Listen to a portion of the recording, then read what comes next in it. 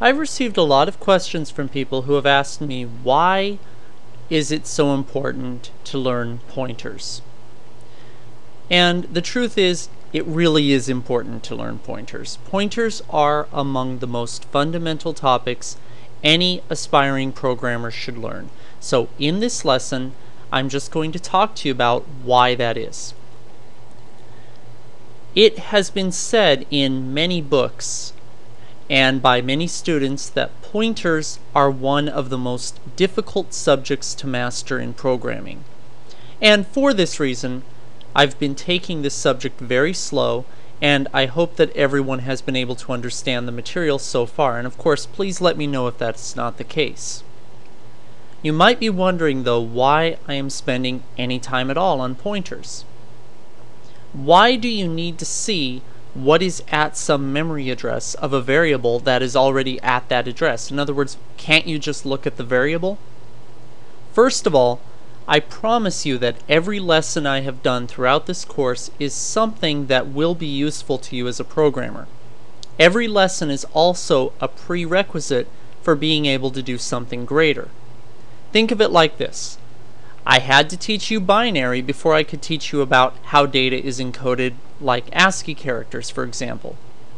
At the time, why anyone would ever need to know how to count in binary was a mystery, but now it's probably a lot more clear. It's the same with pointers. If you know pointers, you will be able to create programs, games, and applications that you simply would not be able to make if you didn't know pointers. There is an enormous chasm of programmer skill between programmers who truly know and understand pointers and programmers who do not. Now I want to show you just how fundamental pointers really are. If you are reading this text, you are reading it on a monitor, and that monitor is redrawing itself approximately 60 to 70 times per second. Every time your monitor redraws itself, a pointer, exactly like the pointers we have been talking about, is scanning through your video memory and replacing it with new data. This is in fact what makes your screen change. Every application that ever draws, writes, or otherwise makes any changes to what is displayed on your screen uses pointers to do it.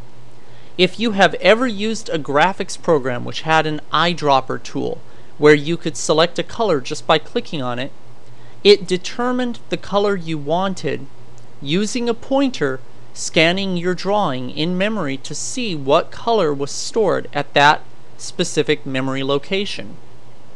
In fact, the entire drawing exists as a data structure in memory. All of the drawing, erasing, or anything else you do in an art program uses pointers to do it. Programs that play sound or music files work by having a pointer look at the start of the sound in memory, play a sound which is itself a data structure requiring a pointer, and then the pointer goes through the data to the end of the song. The same thing is true for movies. Every program you have ever used, game or application, requires pointers to read and manipulate memory constantly. Pointers are the only way that you can see and understand any data that is greater than a few bytes in size. This is the fundamental point that I want you to understand. Pointers make it possible to read and manipulate data in memory which is larger and more complex than a simple data type like int or char. And that pretty much means everything. Pointers are one of the most fundamental concepts in all of computing, and properly understood, they empower you to do just about anything. Without them, you can do almost nothing. In other words, the real question is not when do you use pointers. The real question is when do you not use pointers. This course has barely started, and we're going to be getting into a great many more details later, but right now I want you to have just a glimpse of why pointers are so important and why you should truly be taking the time to master this material. If any aspect of these lessons on pointers is difficult for you, or if you're stuck, please let me know and I'll be glad to help you out.